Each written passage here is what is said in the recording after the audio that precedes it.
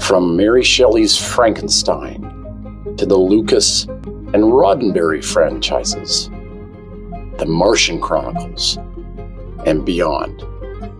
Science fiction is undeniably a part of our culture. But what exactly is science fiction? And how do you write a science fiction novel? This series will attempt to answer those questions. Okay, we're live with Adam and Kate. Say hi, Adam and Kate. Hello. So for people just tuning in and for those that are returning, let's reiterate the message and have it new for people that are just dropping into the stream. Basically, we're creating some fiction here. And my good friends, Kate and Adam, they're diligent, hardworking engineers that have a company that is absolutely epiphenomenal. This is why the series is called Epiphenomenal and Epic. Epic. This is, you guys hear it first on this show. It's epic. You know what? We'll do it again because the thing was, they didn't understand how I was bringing that. So we got ENTA, which is Epic. Come on. We had to do it one more time. I feel like we're back in a class of, I don't know, when did you teachers try and prompt you to the time, right? Right. Hello, Mr. Anderson. Coffee. Oh, there you go. Mr. Anderson. Okay, so, and what is your company all about? We help Epic-ness. other companies become perpetually epic. Yes. But today we're going to have some fun here. We're continuing on the science fiction piece, right? So people who were last week watching, they would actually see that Kate did this really sultry sort of like... Sultry? Well, I don't know. It seemed like you said silky or something, didn't you? Velvety. Yeah, what was the word? Velvety. Okay, see, this is the problem with the mnemonics, right? What happened is I go, because you can imagine, I think, well, I used the word sultry. That came to mind, right? So what can you imagine I would think of that's related to sultry right now? But there's Kate, who hears that word and thinks, sultry? What does that mean? Was I sultry in the middle of the night? Right? I mean, I was at 4 a.m. No one's sultry at 4 a.m. Well, now it's 4. It was 4:30. Now it's 4. Changes every time. It gets earlier every time. Yeah. So this is the female version of the fishing story. It just seems to change, and you know, that's right. Right. It's like the formation of a legend, right? This is it.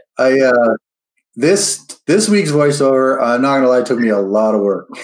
I had to research. I had to time it. I don't know how many takes, and then I had to cut it all. So anyway, we'll see how it comes out. I didn't watch it yet. We're going to see how it comes out, yes, but in the spirit of transparency, right? Because we're having this conversation in terms of self-discovery. So I believe there was something barbarous at the end of this delivery that Adam said, "Hey, I think we should, chat about this because it's a little difficult." Is it? Yeah, it is. It is hard, like doing these voiceovers. Dan gives us a series of images in a video format that's like 2 to 3 minutes long. Yeah. And then we got to figure out what message you had in it. And now we see if the message I interpret over is the same as when you created it. And it's a pretty cool exercise. It's not easy.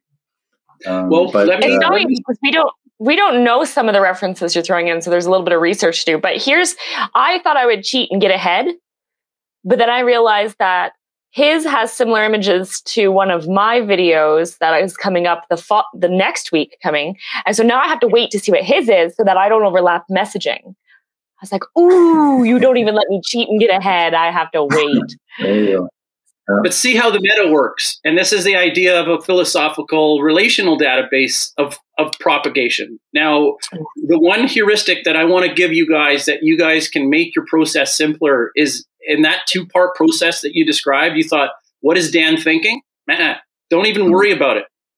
this is advice that, I mean, not only do I give new creators on the planksip platform, but I also, I'm trying to encourage you guys to use as thinkers and creators yourself, right? So almost think of it as a state of meditation. I'm just going to use it how you want, but you listen to it and start thinking of the things that come to mind, right? Now, buttress that with exactly what Kate was doing is go on that learning journey, you know, pull up Wikipedia or pull up the Stanford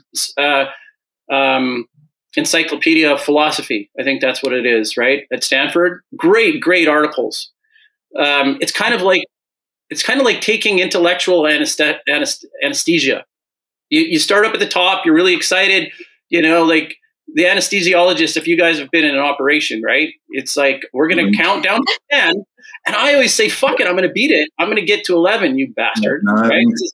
Mentally kind of, you know, like, damn it, I'm going to 10, 9, 8, 7, right?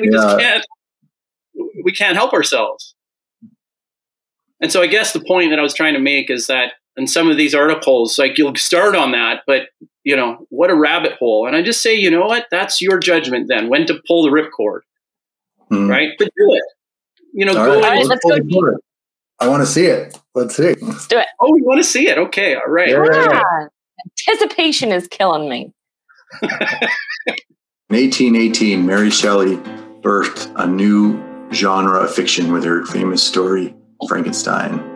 However, it wasn't until over 100 years later, in 1926, that the publisher Hugo Gernsback popularized the term science fiction with his ongoing publication, Amazing Stories. It was the first magazine devoted solely to science fiction, including the works of the great Jules Verne, 1828 to 1905, H.G. Wells, 1866 to 1946, and Edgar Allan Poe, 1809 and 1849.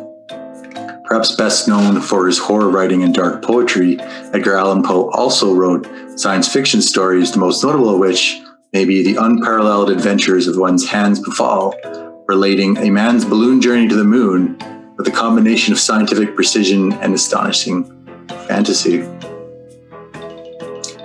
Jules Verne was a French novelist, poet, and playwright. He is famous for his creation of the Voyages Extraordinaires, a series of best-selling adventure novels including Journey to the Center of the Earth, 20,000 Leagues Under the Sea, and Around the World in 80 Days. His novels are always very well documented and generally set in the second half of the 19th century and always take into account the technological advances of the time. In short, he imagined the future as buildable and practical. H.G. Wells, considered by many to be the father of science fiction, is famous for The Time Machine, Invisible Man, and War of the Worlds, believed that human experience was at the center of science fiction. Jules Verne and H.G. Wells, in fact, disagreed on the philosophies of science fiction. I do not see the possibility of comparison between his work and mine. We do not proceed in the same manner. It occurs to me that his stories do not repose on very scientific basis. No, there is no rapport between his work and mine. I make use of physics, he invents. I go to the moon in a cannonball discharged from a cannon. There is no invention. He goes to Mars in an airship, which he constructs of a metal which goes away with the law of gravitation. But show me this metal. Let him produce it. H.G. Wells believed that a fantastical leap was fine as long as it was grounded in the human experience. The interest he invoked was a practical one. He wrote and believed and told that this or that thing could be done, which was not at all at that time done. He helped his reader to imagine it done and to realize what fun, excitement, or mischief would ensue. Many of his inventions have come true, but these stories of mine do not pretend to deal with possible things. They are exercises of the imagination in a quite different field. Which do you believe? There you go. What do you guys think? Now you know. Love it. Now you know. Now you know. All right. Now you know.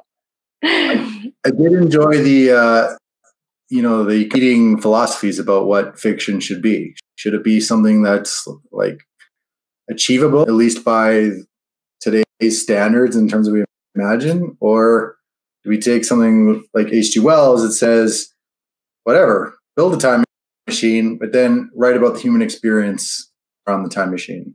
And why does it matter? But that's intriguing. Yeah. What do you think, Kate? I have a really strong opinion on this one, actually. I think that Jules Verne, who really wanted to base everything on scientific principle, would not have been able to imagine a world that we have today. So he has limited his ability to portray possible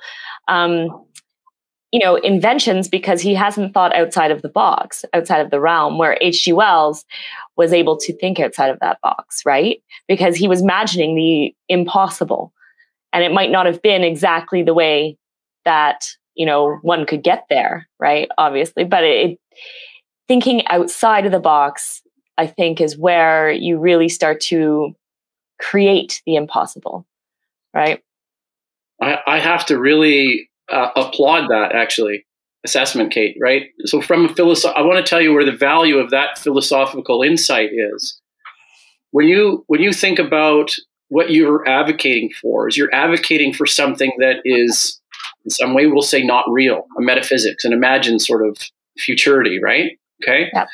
This is a huge divide philosophically. Huge, right? Because, one side is not real, this kind of thing, right? But the proof that you're offering, okay, this is how dramatic it is that you're framing it this way, follows that principle of hindsight is 20/20. So it gets us further down the pathway, so to speak. We can turn around and look back and say, oh, yes, there was no perceived way to get there using a purely deterministic system, right? So this is kind of the idea, is that there is at least some room for, right, some imagination and some creativity in the journey that we're taking. And that is really, really interesting.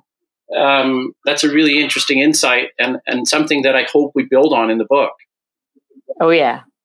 Right? Well, even if you look at the divide between Adam and I. So, sorry, Adam, I'll just throw this in quick. Like, Adam is heavily sci-fi and the Star Trek. All of them. Everybody can hear you. Choose your words carefully. Oh, right. But just to let you know, Adam's not. He's really a figment of your imagination. He's actually not real. What? Okay, but he's really more into the Star Trek, Star Wars stuff like that, and I really my fantastical genres Harry Potter, Twilight, True Blood. I love that sort of totally not even in this realm of laws of physics, nature, what we know today kind of thing. And so it's an interesting blend for us to come together and write a book. Wow. Yeah. So do we have to in a preemptive sort of strike, we have to actually, come up with how do we resolve dispute? I guess what is the nature of the dispute? Well, Adam's a black belt, so I'm going to say not physical. Okay, deal. Black belt. You got to tell us more on that. You can't leave us hanging with a black belt. Sure. When I was 12, my dad worked with a girl whose brother was a Muay Thai world champion. And he said, hey, give us a lesson sometime. So we went down and he gave us a lesson and built us some cool moves. And I thought it was pretty much the coolest thing I'd ever seen. And now here, 27 years later, I've never stopped going. So I learned a lot in that period of time. And so for anyone who doesn't know what Muay Thai is, in UFC, it's the stand-up part where they punch and kick and knee and elbow each other. So yeah, that's my story. I competed for a while, but my wife is the true champion. That's how I met my wife, actually. She was a world champion and traveled the world beating up people. Wow. So really don't pick a fight with his wife. Yeah. No, the whole family. Are the kids doing it too? A little bit. We teach them in the basement during this whole predicament. We've been running lessons with them just to kind of keep them active. didn't keep them interested. But they think it's pretty. Now, is it just a Hollywood cliche that you go around kicking trees for your training, you know, like to build your shin strength up and stuff like that? Like Van Damme. Yeah. You know, in Thailand, I think they actually do. They're crazy over there. But we do have eggs in the gym that are with like sand. So they feel like concrete. So you can very lightly like tap your shin on it over and over and over to toughen up the skin and kind of kill all the nerves. Because in Muay Thai, you do a lot of shin on shin banging and things like that. And it hurts. So, wow. Okay. Well, that's it. You know? Yeah. So we've got a security detail in this sort of group. So, you know, the brains, I'm the brawn. It's always been that way. You know? I think you're both, Adam. So, I'm just the sultry spice we add in. That's right. Oh yeah. So now you're self-conscious about this like sultry business, right? And now you got another voiceover to do. You're building that up yourself. Right? There's this thread of this causality that, you know, is tied to identity, and it's like, what will she do next, right? So I feel like my voiceover needs a label now, Dan. What are you going to call my voiceover? I feel as though my voiceover now needs if Caitlin is sultry, what would you call mine? This is a Hegelian trap, okay? And so Hegel, what he liked to do, no, but hear me out. It's just, and it's not an absolute. It's just that's what came to mind was the concept of a Hegelian trap. So we're putting two competing things together where it's not a competing thing. I'm not talking about an imagined sense or a causal sense. What I'm saying, actually, I'm talking about an imagined sense. So I can honestly say to myself that I have a characterization that I was thinking of with Adam, right? And it was actually a little bit more of a critique, but I'll bring it up in a second. Then we've already established what we were talking about with the sultry business, right?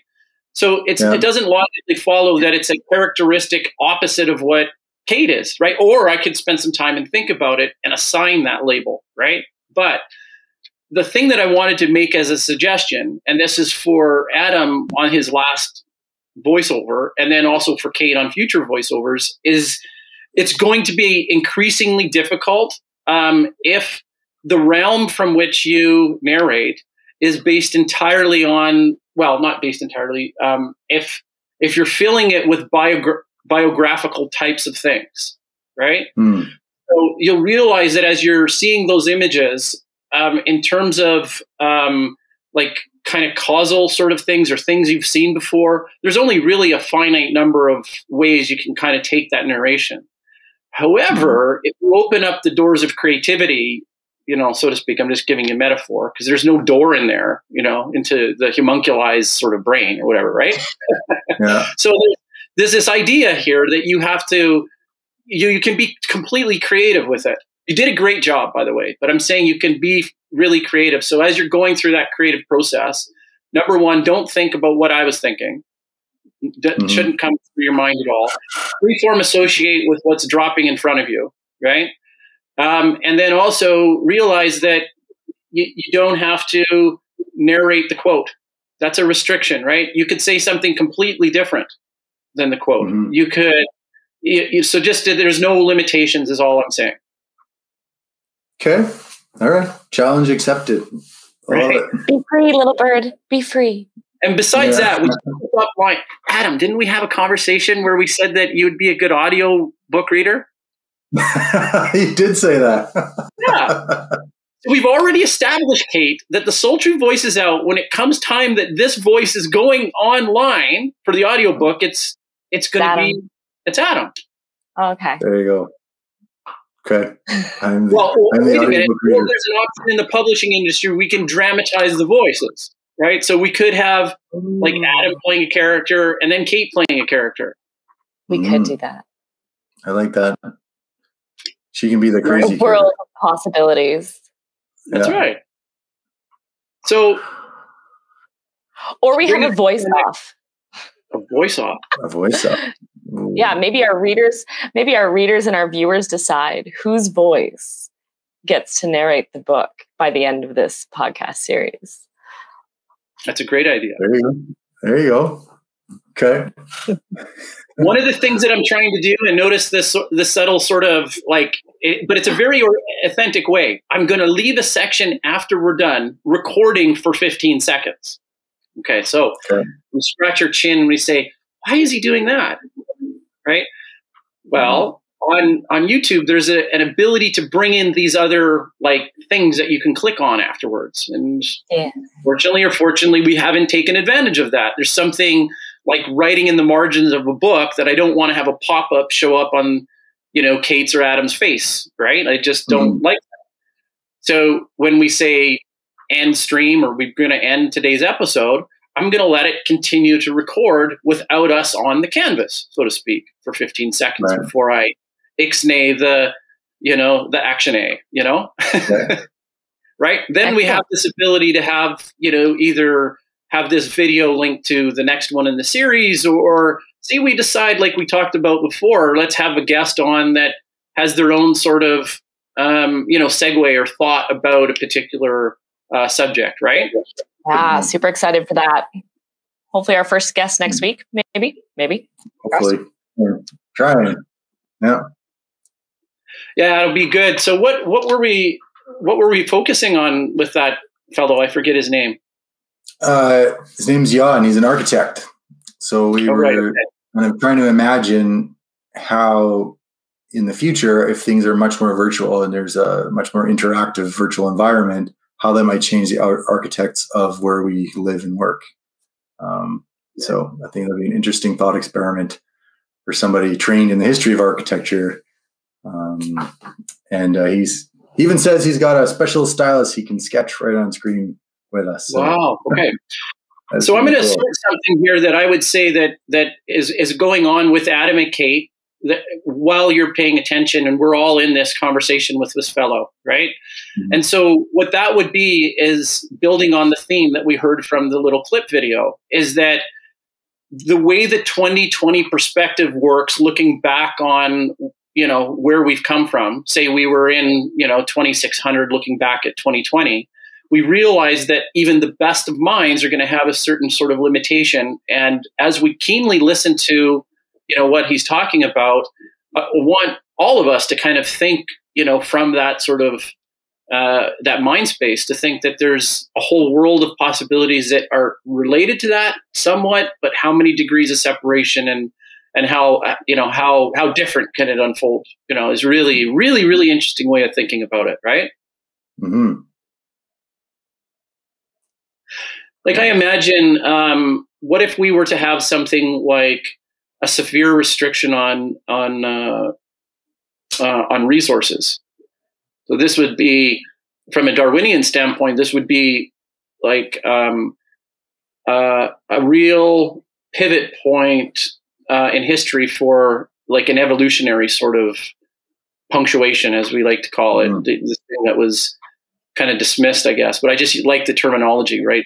I think it's pretty much out of favor, this punctuated equilibrium sort of theory. I don't know where it sits in the evolutionary. It's interesting you bring that up, Dan. We actually, like, and we talked about this the last time, we started a timeline, right? Like what happens 50 years from now, 100 years, 200, 300, 400, 500, 600, to where our book is taking place. And one of the major events or like headlines in one of the years is actually all mining of resources on Earth is banned. And it's only intergalactical mining, like other planets. Other planetary mining is how we are sustaining ourselves. So it actually reaches a point where we don't allow it on our planet. You know, it's interesting cultural scenarios that can arise there, right? Because if resources get scarce, then, you know, you look at Maslow's hierarchy of needs, people that might be higher up on the hierarchy, they start to drop down, right? And you know, what happens, right? When all of a sudden, you know, we're worried about, call it first world problems, and now you're worried about starving or energy or whatever. So, you know, I think it's, you know, good to take a moment and reflect, like, well, what does that world look like? Like there's pockets of, you know, not everything's sunshine and roses, right? It doesn't matter what the future is. It's not Star Trek where we've kind of solved all the problems, right? It's messier, So what does that look like? And if you're in space on a space station, air becomes a currency, right? Things like that. So, it makes me think of Christopher Nolan's movie Interstellar, when they're talking about time as a resource, when they're going near the black hole and like weighing their options, right? Your narrative can change, and stuff that is worthless, well, not worthless, but taken for granted, all of a sudden becomes like a plot driver or very important, right? Yeah, no, you're absolutely right. I want to throw a bit of a surprise into the mix here, right? You guys are like, ooh, surprise face. There you go. Yeah, I can't get any more surprised. I'm already surprised. Okay, hit us. In addition to the homework of voiceover, Kate, and then this is a shared project. Okay, Here it is. This is a YouTube channel of Jordan Peterson. Okay, and there's this lady. I'm not sure if I'm pronouncing her first name right, but Yeonmi Park. Have you guys heard of her before? No. Okay. So,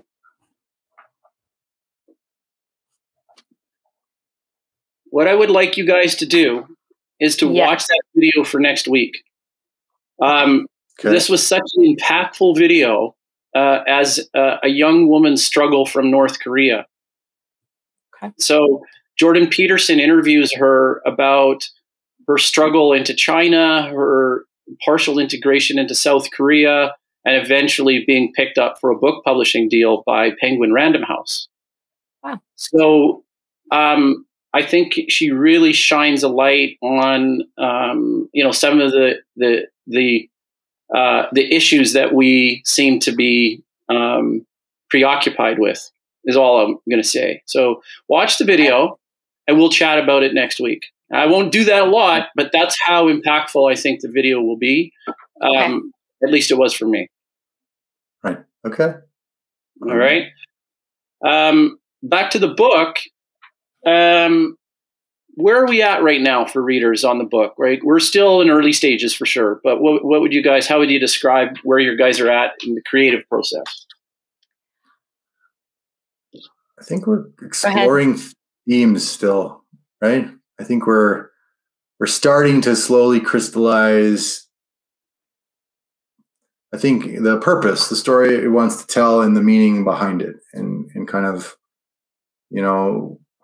how fantastical does it need to be? How much realism is there going to be? Like, and we had kind of, to really ground it, had kind of settled on this idea of an opening scene where the main character like wakes up and describing that process, and waking up inside with a simulated sunrise versus actually going outside and excuse me. Wow. Actually going outside and seeing a real sunset and contrasting those two, and that contrast being a metaphor for the transformation that this character goes under. So I think that was kind of our starting point, where we were like, okay, we need to really nail this opening scene because it's going to set the stage for important things later on.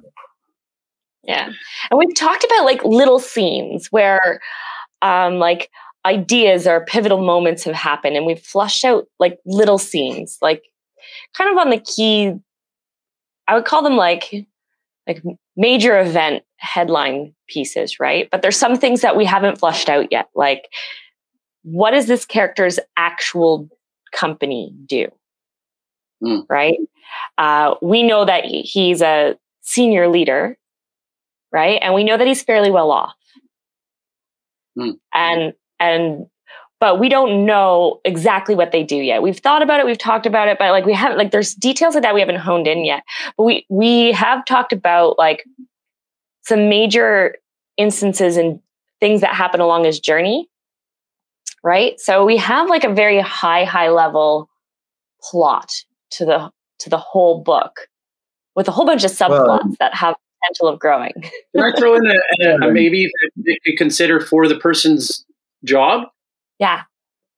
Well, think of the UNESCO World Heritage Sites, right? And so we've already established that there's going to be no more mining, but you have to think, how do we weave that into the storyline? Yeah. Right. So if the character and the interaction, if this is the environment that she actually gets to work from, I think there's ways to write into the story the concepts of where she actually works in, and especially fill in a backstory about what's going on in the environment. Right. So she could be a research scientist, is what I'm saying. Yeah, okay. Well, and I actually kind of thought, like, does it matter? Like, we can describe the working environment. It doesn't mean she or he or whatever. We haven't established a he or a she, right? But sure. But in terms of like the actual industry or the job, like, does it matter? Do we have to say? Can we just leave that unspoken? We can describe the environment, the interactions, the people, the strategy, because this ultimately is a business book, right? So does it matter if they're a space mining company or a space marketing company or whatever? Or institutional research, or if it's actual a company. We're not trying to really plan a future that says it's a utopia with no companies, right? Mm-hmm. That's really cool. That's really cool. So you got to be able to make it so that it's kind of like a microcosm. Well, there's this interesting thing that I've been framing. There's a cosmology. If you look at like Christian symbology, right, or symbolic sort of or symbols, you look like a cosmology on one side. On the other side, you have microcosm, which is basically like the individual Kate or Adam experience, right?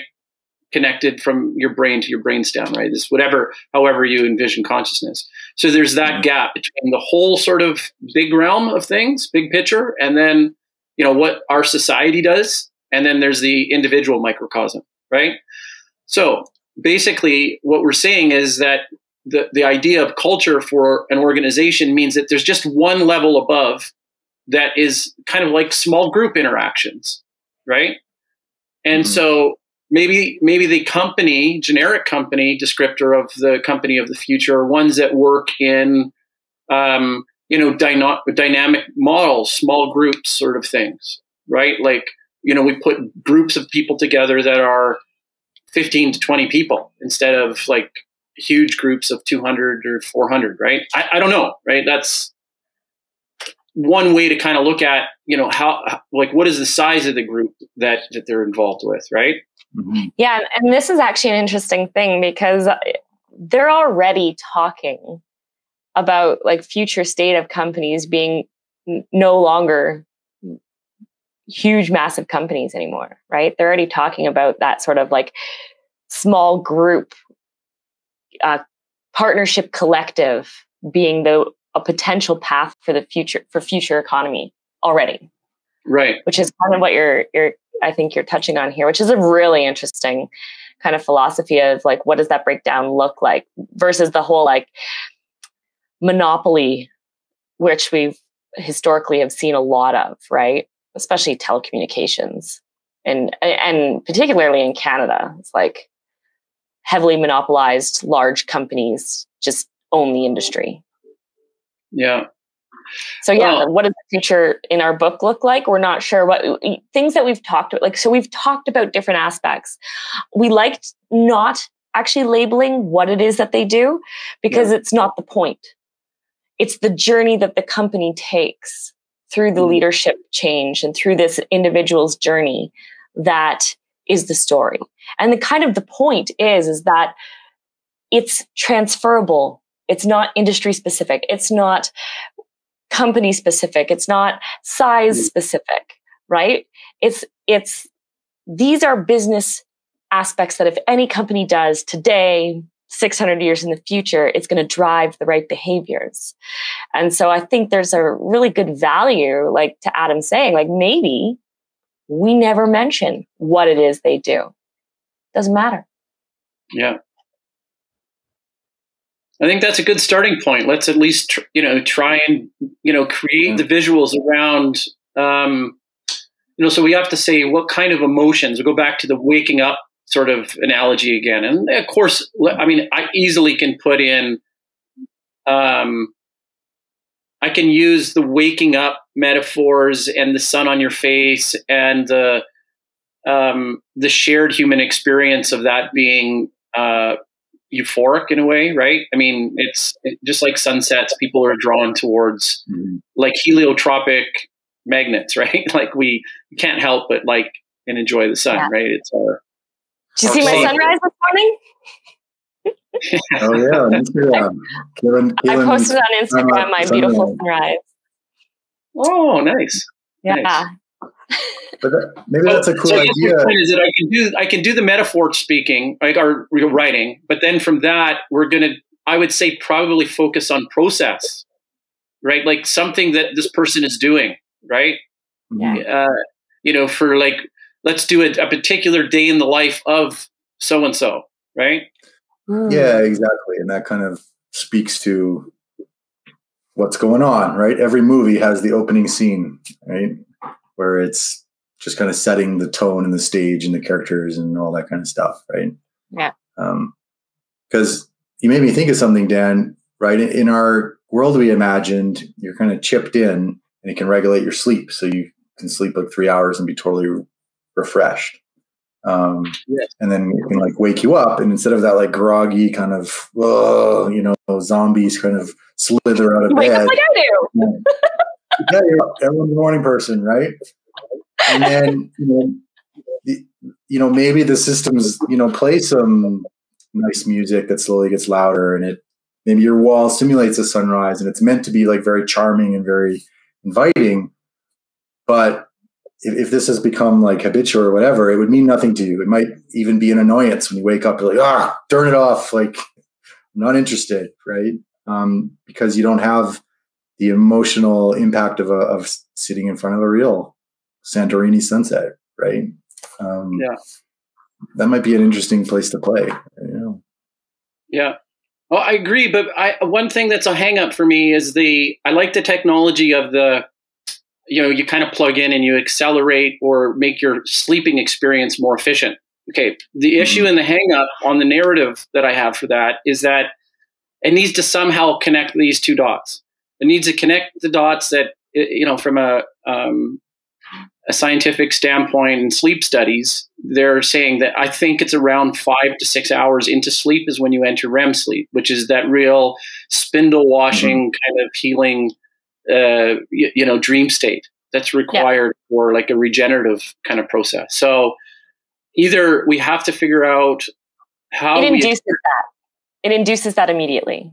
And here's the beauty about language, or we can literally just make the claim and say we wave the magic wand, that's the reality, or we spend chapters and chapters explaining how we do it. Right? So are we gonna H.G. Wells this shit or Verne it? That's right.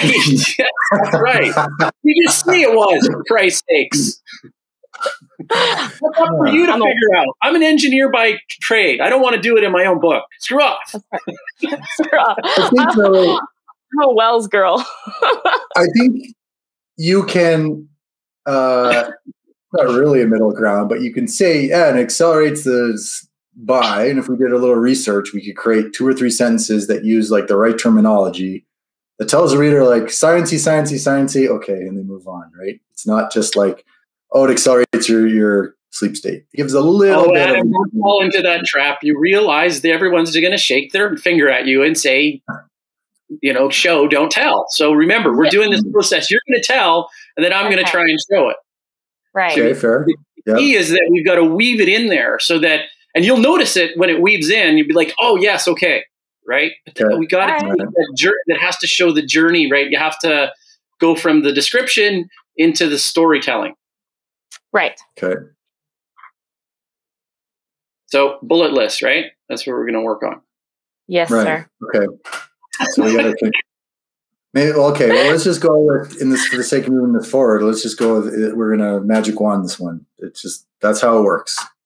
Right? You know what? This is actually a really good point because you can magic wand stuff, and then you can always go back and produce explanations. It might be easier to do the pass of the magic wand. That way, the minutia and the details don't change the trajectory of the theme, which it does complicate it, right? Mm-hmm. So I would say Harry Potter away.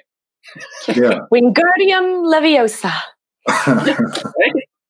I mean, first draft, right? You may look at it and go, this is too, hairy fairy. So we're going to, put a little bit more scientific reasoning in there, right? We could do that later. There's a balance, right? If we get us along a certain path and realize we've waged this magic wand a lot, spot to go back and sciencey it a little bit, right? Yeah. No one's going to believe that we're engineers. No one. Yeah.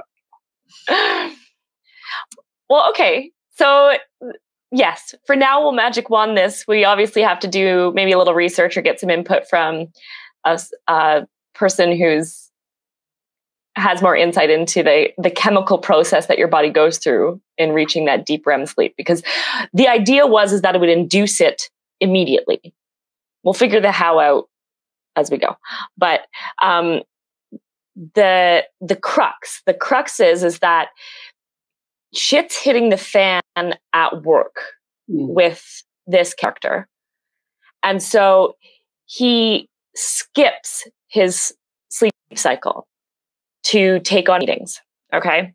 And the reason why this is super important is because there's no more time zones, right? You're not just having meetings with people around the world at different hours of the day. You're having meetings with people across the galaxy and in different, so messages will come across and they could be days old. We'll have to look at how we figure out the whole speed of light interplanetary communication time lapse.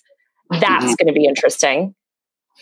But we're going to be having communications that way as well. So time zones doesn't matter anymore. You're on or you're off and you book it in, right?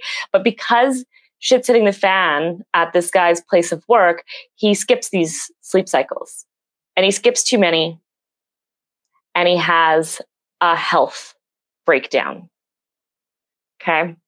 And I'm saying we haven't fully finalized that, but I think maybe but so that's it's kind of critical. That sleep aspect is critical to the story. And then really that in the future, and we talked a little bit about the medical side of things, is we've reached a point, and this is really interesting because it's about,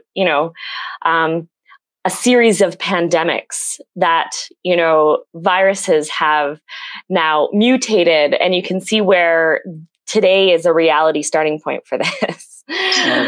Series of mutations drove us further and further into this isolation, into this technological advancement, and then where it got so heavily burdened on the medical system that if you didn't follow the medical process, that's your choice, but you don't get covered. Yeah. How are you guys with a dystopian aspect where there's communities where it's like if you're going to go and live medical free, then you actually have to move upstate? Sorry. Right? Yeah, because I think it's important to acknowledge that those subcultures exist, right? This character, where he said, well, he's pretty well off. He's going to kind of live a bit of a high castle. But yeah, we should acknowledge that there's the fringes of society, right? Where, maybe people don't have, or they refuse to connect into the virtual world, or they refuse to get inoculated or whatever.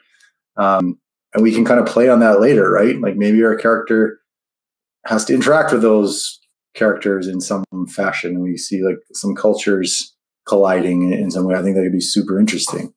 But yes, absolutely. I don't think we're imagining a perfect future. I think it's going to be a little messy. Well, I want to think about traveling and vacations for a minute, right? So I can parachute into a new culture and play pretend, right? If I get on a plane and go to Bangkok or something like that, right? There's nothing changing about my identity, but we generally, as a rule, human sort of rule is that as we travel the world and experience different cultures, it's actually enriching. So it's really weird and not compatible to me why the ideological imprints actually start to cause abrasions. I would speculate that it's largely because, Kate says that this is how your community has to be, and there's this like forceful applied sort of, piece on that.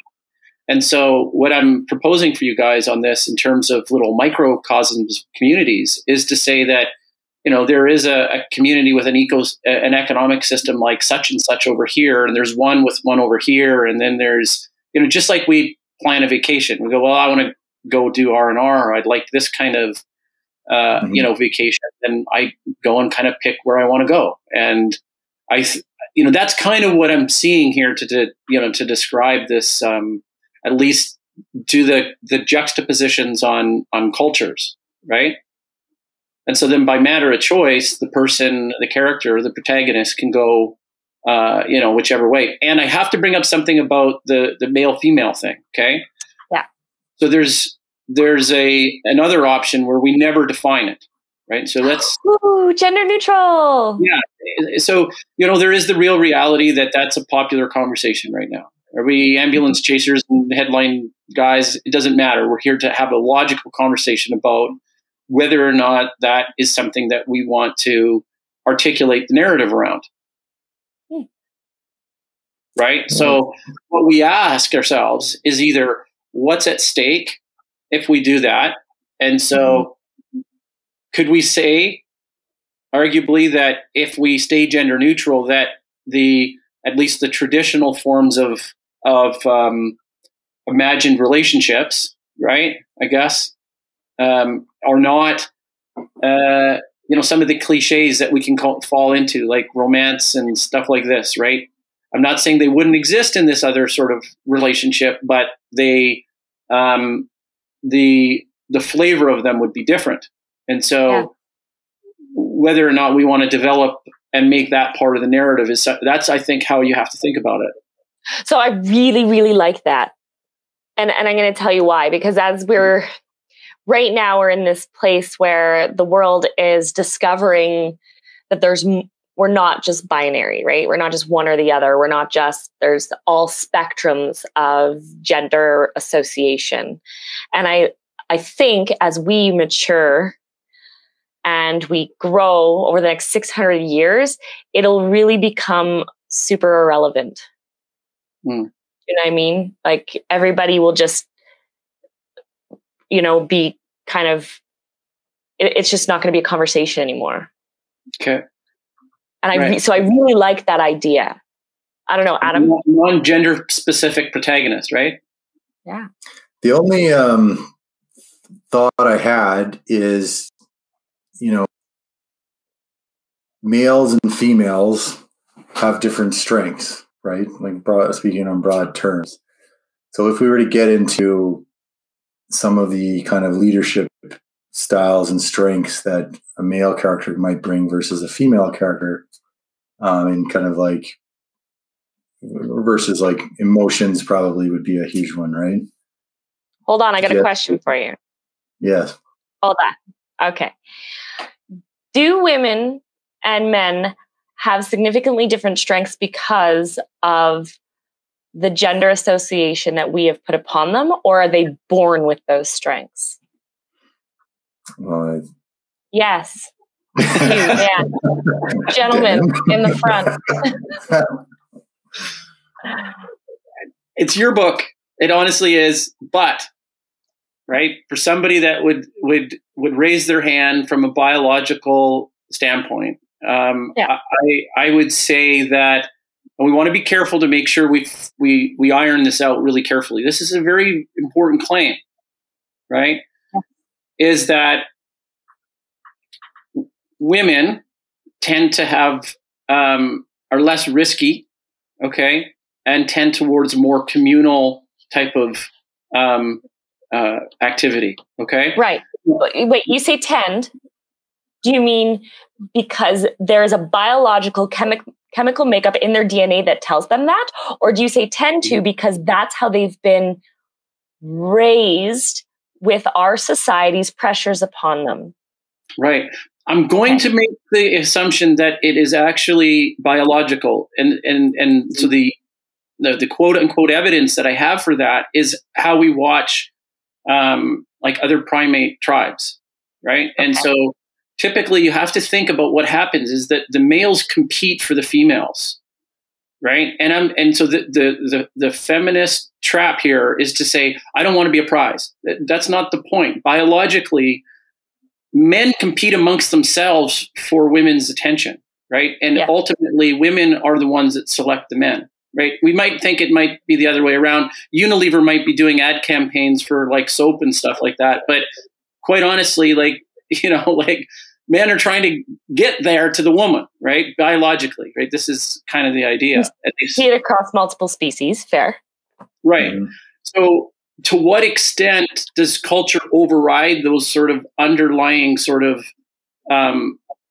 tendencies? And not saying that every single human being has those exact kinds of tendencies, but what happens with the graph that you see behind you on the ENTA branding is that we can say for the most part, and I don't know what percentage of the population, but the one that's opened the door for the phylogenetic chain to open up to get to where we biologically are today, it consists of those types of propagations, right? Would you agree with that?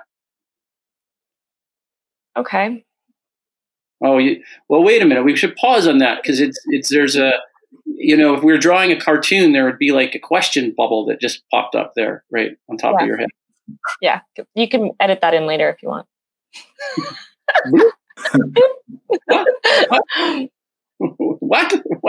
What's he talking about? All I'm saying, like, you want to talk about, you know, a node on a scale of strengths per gender based off of biological. We've significantly amplified it. Would it even be through society's expectations of gender roles? Would it even be a blip on the radar, right, if we didn't? Okay, then here's the thing. And what other species is not recognizing male, female, right? At what point? So like, as we realize that it's not male, like female, that we're not binary, right? We're not one or the other. Or we're not, you know, there's so much more to the spectrum. Like no other species is having that conscious evaluation either. They're just living by instinct. So what does it look like 600 years from now when we've accepted the fact that we're much more complex? Mm-hmm, mm-hmm. I think we be a little bit careful here because if we make things too different, then it's a little bit unrelatable. So I think we got to consider, rather than argue or not argue, but like have to decide philosophically one way or another, nature, nurture. I think we want to say, what do we want to comment on relationships in a business or in a community or whatever? And male-female relationships are among the most interesting. When you watch a movie, read a book, or whatever, the dynamics, interactions between the two are probably the most relatable and kind of most. They help move the story forward, and they help make the character likable, and they help kind of define the values of that person. And right, but is it the male-female relationship because that's what you resonate with? Right, like there's a whole like series on Netflix under gay, lesbian, and etc. Right, sure.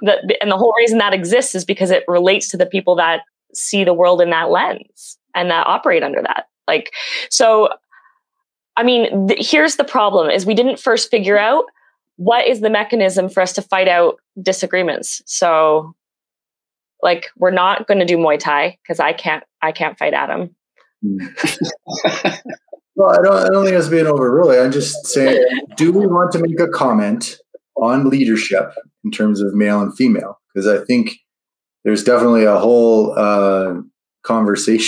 endless conversation probably about diversity and increasing the female leadership in the workplace, and kind of the boys club and all this kind of stuff. So 100%. my question to you then do you is, think in 600 years it's going to be fixed? That's assuming there's a problem. I mean, there's a problem. See how I just no. So that totally opens it up, the whole thing. But here's the thing: we are now 5 minutes. It's almost the perfect time to pull the plug. The reason is because this will be the series for the next topic of conversation. This is not something that's going to go away. But I do think that we're going to have to really understand how we're going to unweave that narrative, right? Whether it's from a gender neutral sort of standpoint, or whether it moves back to more of a traditional, type of reality, right? And I think that's really important. Right now, I'm on the fence with either one, because I think the story can be told in both ways.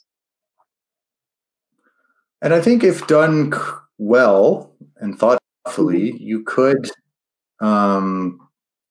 Let's say you created a future where some of these biases have kind of gone away, and by commenting on that and contrasting that to the present day, you are in fact making the statement that you want to make, right? Okay. I do think we need to acknowledge that there are physical differences, and therefore there has to be some sort of difference, and where the line is where we need to figure out. I don't know. We got to pick this up next time. I've got a ton to say on this, and I think this is exactly like a really critical topic, because we could even break that one down. If we're engineering humans and giving them, because we're no longer doing natural birth anymore, and you're able to adjust their traits. I say we do it this way. We actually give men the ovaries, and women get to be the fearless leaders. And we just, we surrender and relegate to the matriarchy. It's about fucking time. This is third option. You just go so over the top that the reader's like, are they making fun of this? Are they making fun? Well, you could take a stance.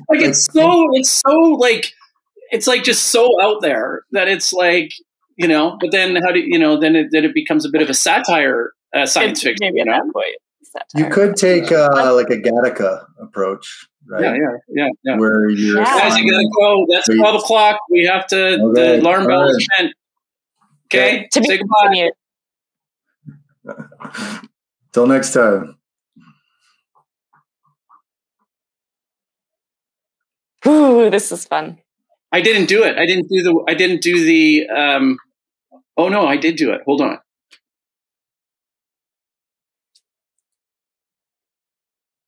Holding. Hold.